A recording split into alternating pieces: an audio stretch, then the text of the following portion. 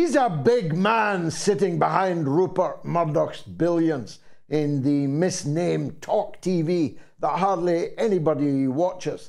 But Piers Morgan was unmasked in the High Court this week in the case over Prince Harry's phone being hacked. Let me tell you about Piers Morgan. Piers Morgan was hacking my telephone whilst pretending to be a friend of mine. That's the kind of man he is. Unmasked by the judge, by the court, as a liar, as a venal phone hacker, a man hacking the phones of people in order to get cheap clicks.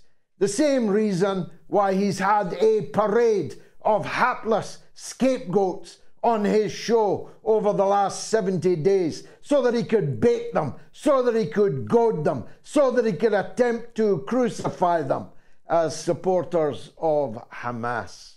Well, he's not a supporter of Hamas. He's not a supporter of anybody at all, except Piers Morgan. Everything he does is for him. Nothing that he does or says is for you, for the education of the audience, for the elucidation and spotlighting of important news and what it means. Piers Morgan is a grubby, greedy hack.